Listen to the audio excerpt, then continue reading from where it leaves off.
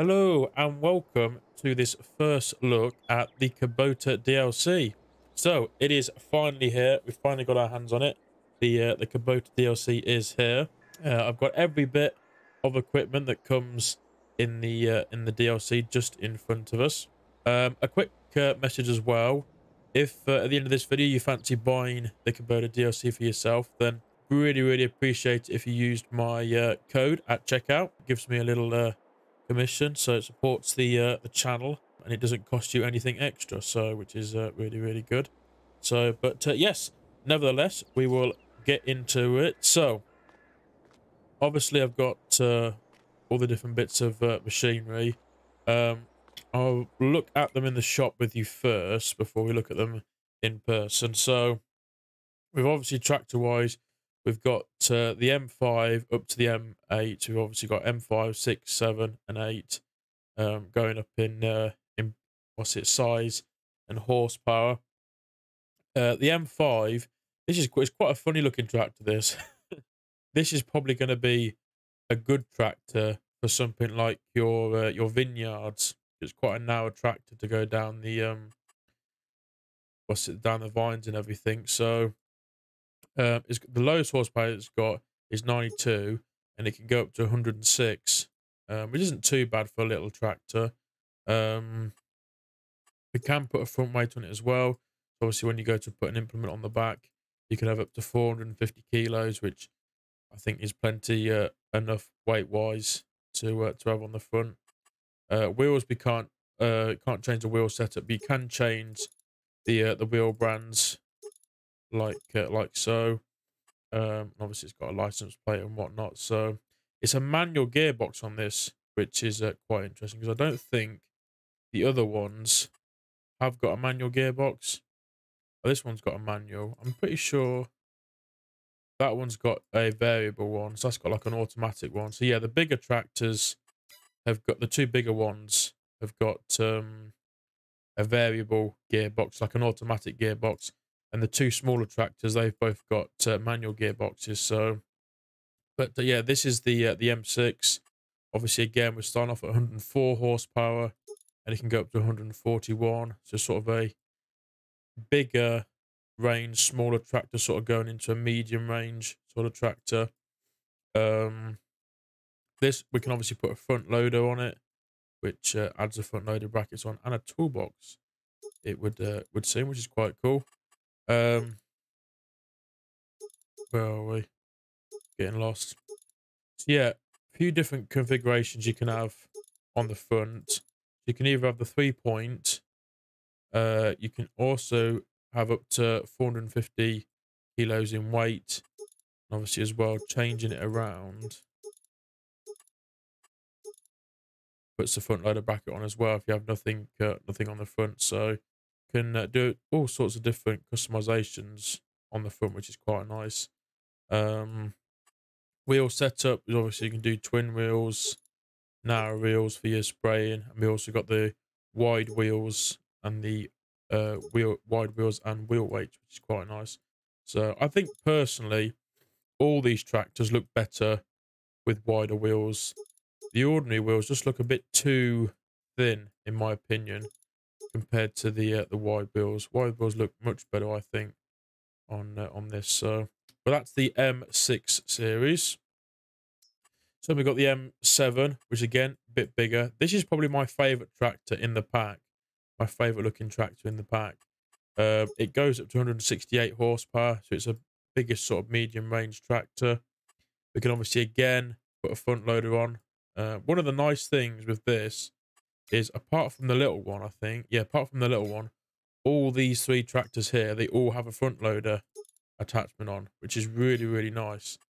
Nice to have that option. So yeah, it goes up to 168 horsepower. Again, with the whole front weight, but except this one will go up to 540. And again, you can have your front loader bracket on, and you can have your 3-point, or you can have your weights on, or you can just have the front loader bracket on and nothing else. Which again, it's nice to have all these different options.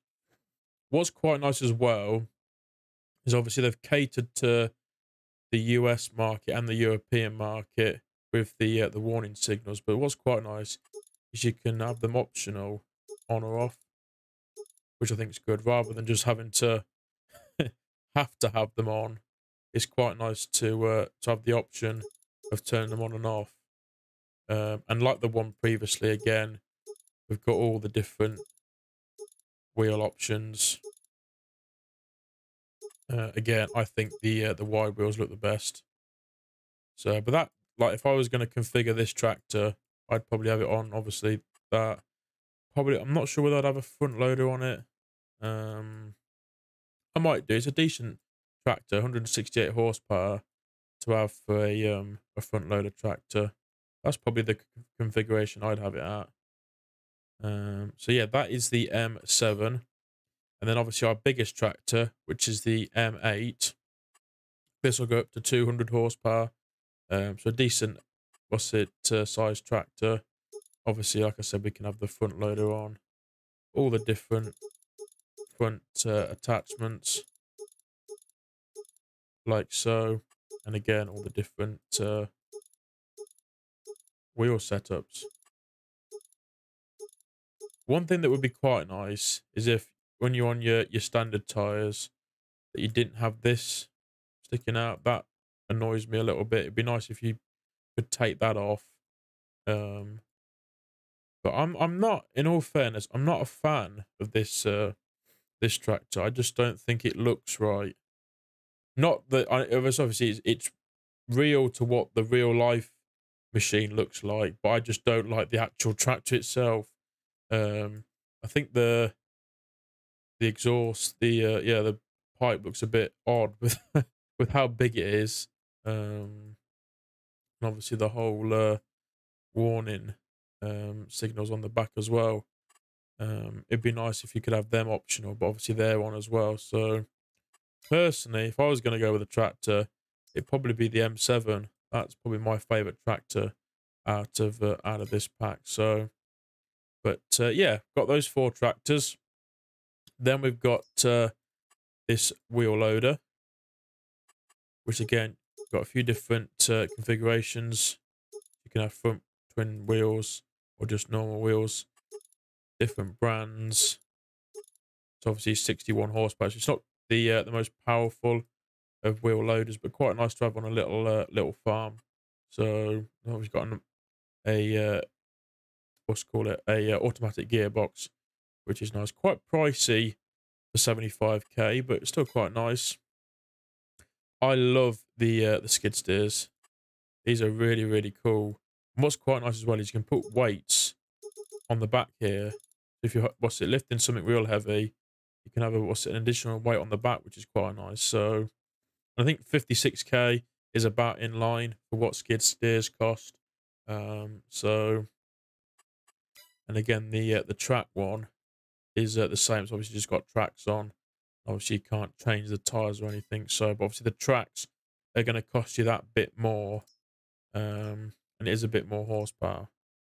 So, I prefer the wheel one, in all fairness. So, then we've got the buggies. Got the smaller one, which you can have the front bracket on. You can even put a 3-point attachment on, which is quite cool. And obviously, the new thing that this DLC brings is the passenger script. So obviously, when you go on multiplayer, you can have a passenger, which is really, really cool. And obviously, in the bigger one, you can have up to 3 passengers, which is really, really nice. So yeah, really, really like that. And then we've obviously got the front loaders to go on both tractors. So yeah, that is all the equipment that comes in the Kubota DLC. I don't think there is any extra buckets or whatnot that come with the DLC. Nope, don't think so. They're the front loader ones. Skid steer. No, so obviously they'll fit to the base game attachments, but the DLC doesn't come with any extra buckets or not, whatnot, which makes sense. So yeah, if you have a walk around, they're obviously really, really nicely well detailed. Really, really well made. Have a hop in this one. Obviously, the sounds are great on this.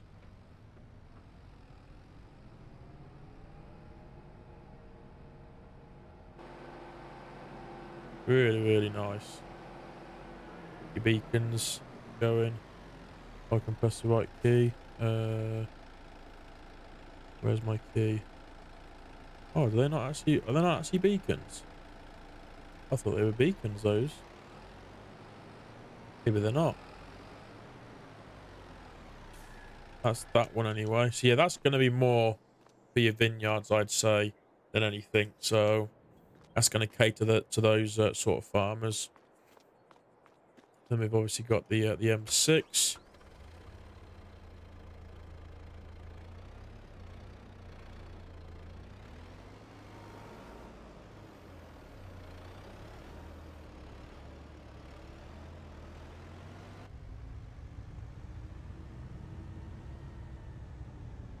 Sounds really, really nice inside. Obviously, you can see when you're moving the front loader, you can see he's moving the stick in the cab, which is nice. Really like that. Obviously, you can see it moving cab as well.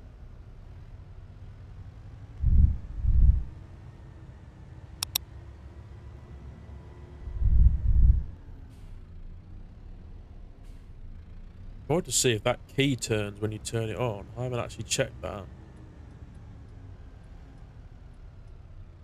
Have a quick look. Oh, it does. So the key actually turns when you turn it on. That's nice. I like that.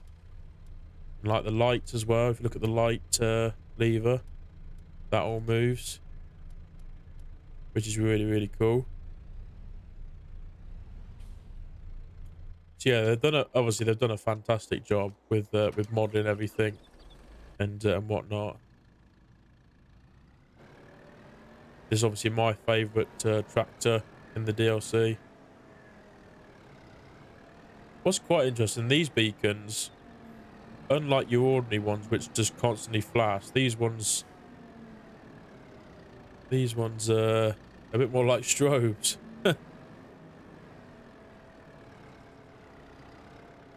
Which is interesting. Bit different from a beacon.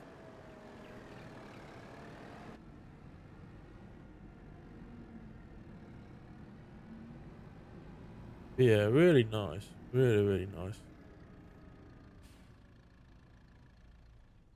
Everything just looks so crisp in the cab.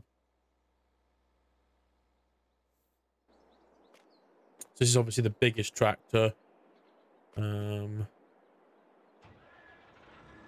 It looks like these should fold out, but I haven't spotted an option that you can fold them out. So, which is interesting. I've left the beacons on that one. Yeah, it's interesting that.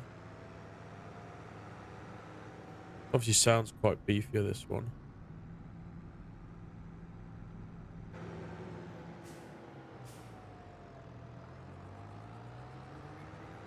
But yeah, it's an interesting looking tractor, if I'm being honest.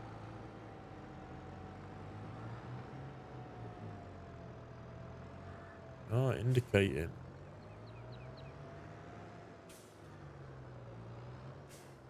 They are quite cool looking tractors though.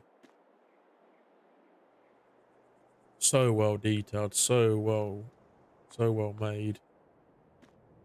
I mean, like even when you get in the cab, and like the stickers, you can read so well in these. Like if I was to zoom in, you could probably read that sticker, which is just phenomenal. How well detailed it is. This is obviously our little wheel loader.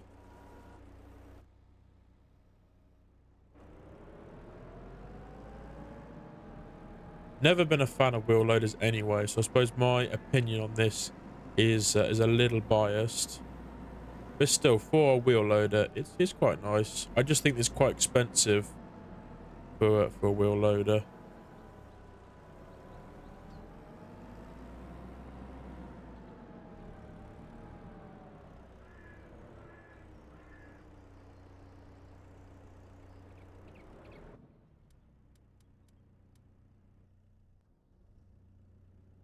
Yeah, it's nice.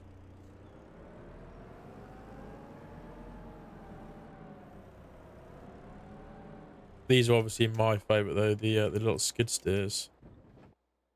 I like that when you get in as well. The little thing comes down.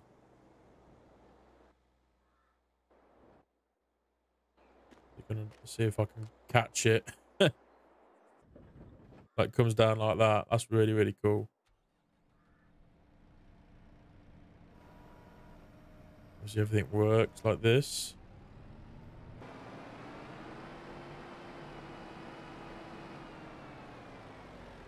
I definitely want to get one of these on a farm save, that's for sure. I do really like these.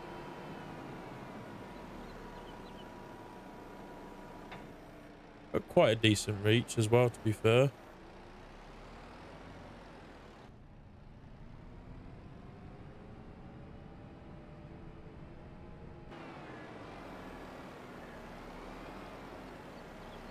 And again, so well made, so well detailed.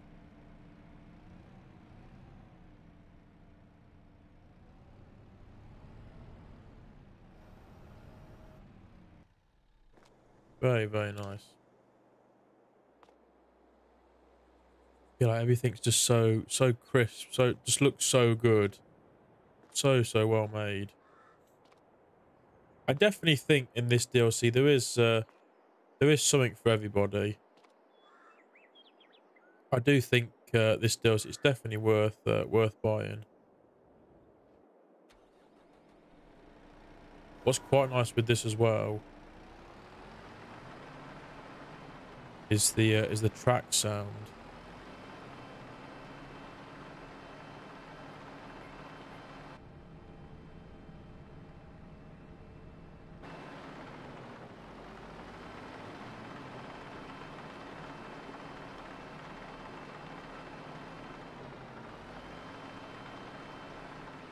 Perhaps can't hear it quite as much, but it's definitely there. You can hear the tracks going around,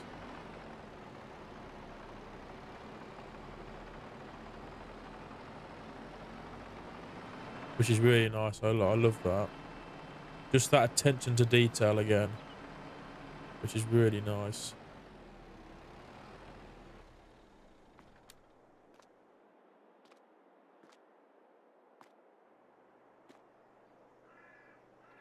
Yeah, brilliantly made, brilliantly made. And then yeah, here's your buggies.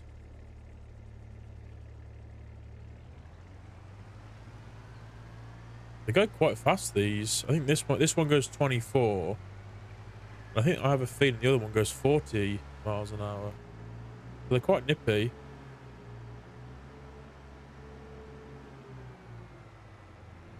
Obviously, you can open the back.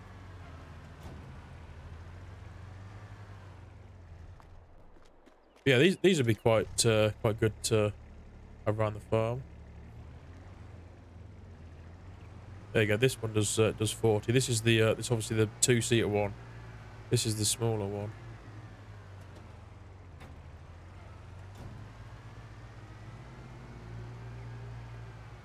Interesting how the seats are folded up on this one. In the back, there must be an option to be able to unfold it, I'd have thought. That's for the tailgate.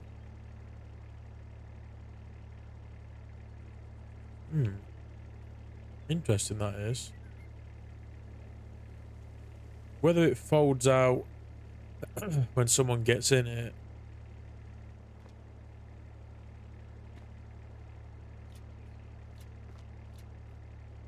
Tension belts. Interesting that. How they're folded up.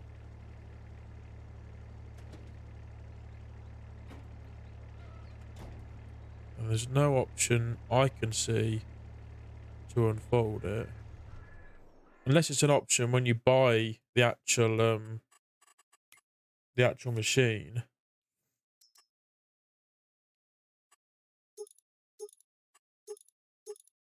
Okay. So I've put the bigger capacity on, which then folds these seats up. So if you have a smaller capacity, you can obviously have the seats, but if you want the bigger tank on, you don't get the seats, which is it's quite cool. Let's have a look at the one with bigger seats, which is this one over here. Yeah, so that will obviously you'll be able to carry 3 passengers, just not have a bigger capacity on the back.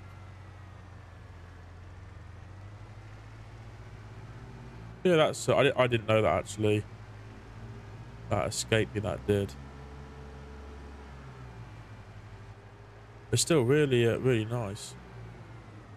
Where's the key? I wonder on this. Oh, there it is, just down there. I can see it moving.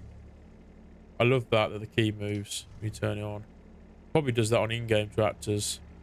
I've just never noticed. I ought to have a look actually. Test it on an in-game tractor. I've probably just never noticed.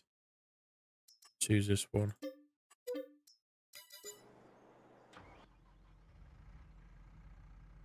Where's the key? Can't spot the key on this one. Just got a key? Must have a key. Oh, there you go. There it is. Yeah, it does move. That's not a new thing. I've just never noticed that. Still nice, though.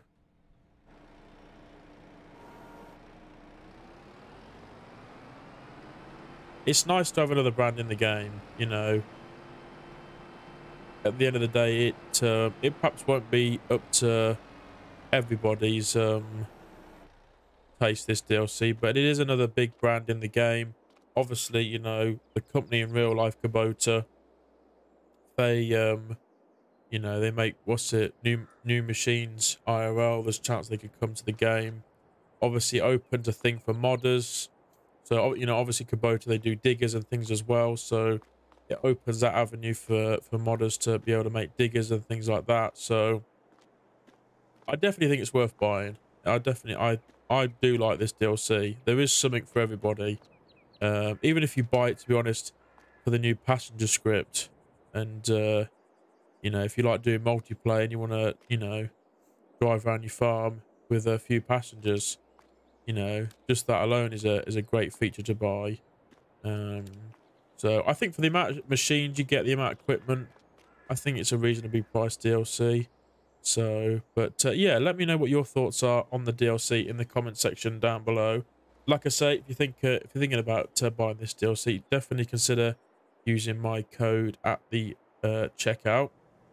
If you have enjoyed the video, as always, please consider hitting that like button and subscribe if you are new to the channel. And I'll hopefully see you in the next video. Thank you very much for watching. Bye, guys.